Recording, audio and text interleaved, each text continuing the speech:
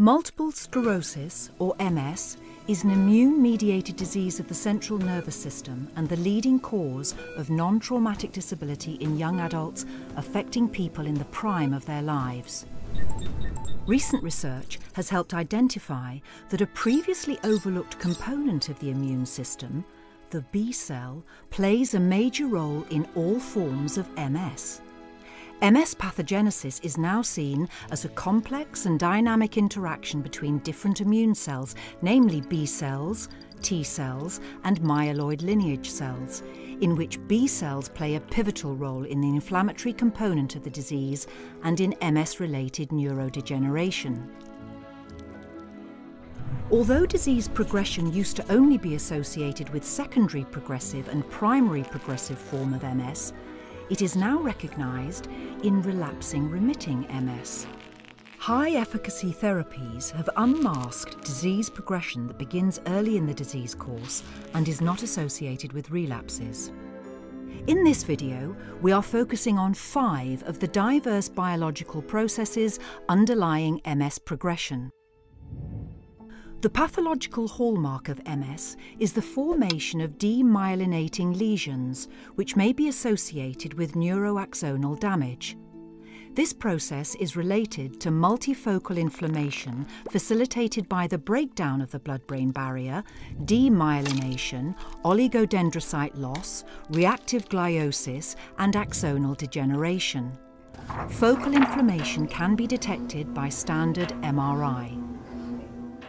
Cortical lesions are often located near inflammatory infiltrates in the connective tissue sheets surrounding the brain, called the meninges. Immune cells may accumulate in the meninges, and these aggregates are now also known as ectopic or tertiary lymphoid follicles. The inflammation within the meninges is dominated by CD20-positive B cells and is associated with extensive demyelination along the cortical ribbon and also death of cortical neurons, especially in the superficial layers.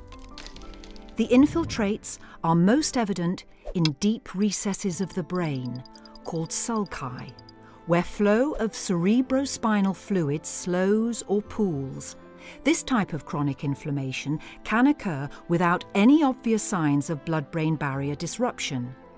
Meningeal inflammation may be detected to a modest degree with advanced MRI, but better non-invasive methods are needed. Slowly expanding white matter lesions with smouldering inflammation correlate with MS progression and also occur behind a non-disrupted blood-brain barrier.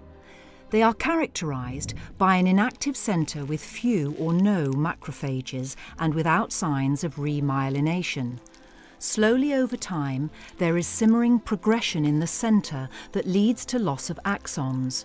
At the outer edge, there is a rim of activated myeloid lineage cells, mostly microglia, plus some B cells, CD8-positive T cells, and other lymphocytes, which contribute to chronic axonal damage and demyelination that slowly expands over time. Chronic active expanding lesions can now be detected by sequential standard MRI taken over time with special imaging analysis.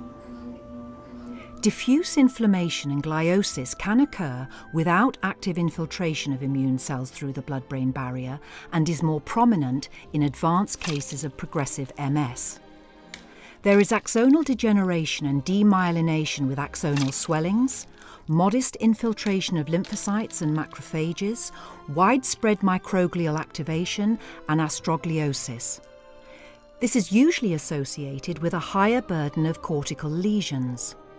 Diffuse inflammation can be detected with special MRI techniques, MR spectroscopy, or PET imaging. Again, better and more sensitive methods are needed to detect this change. Although inflammation decreases in most patients over time, neurodegeneration is amplified by factors related to ageing on top of accumulation of brain injury.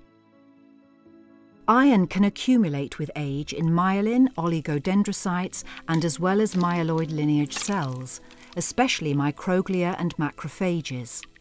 In addition, free radicals, excitotoxins like glutamate, increased calcium levels and signalling proteins from activated immune cells can all contribute to mitochondrial damage and cell death.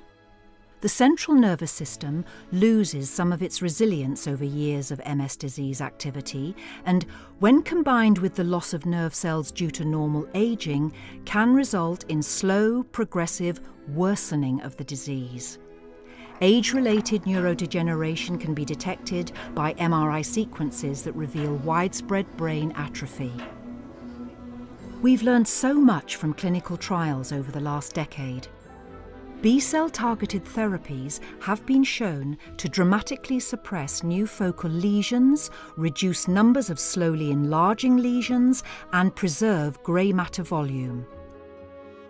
These lead to positive effects on disability progression in relapsing MS and in primary progressive MS, especially when treatment is given early. Targeting long-lived B cells and myeloid lineage cells in the nervous system could result in greater protection against progression. Ongoing bench and bedside research of the mechanisms and dose dependencies of B-cell-directed therapy are advancing our understanding of MS progression. For the first time, the goal of preventing progression in newly diagnosed patients or halting its march in established progressive MS is now within reach.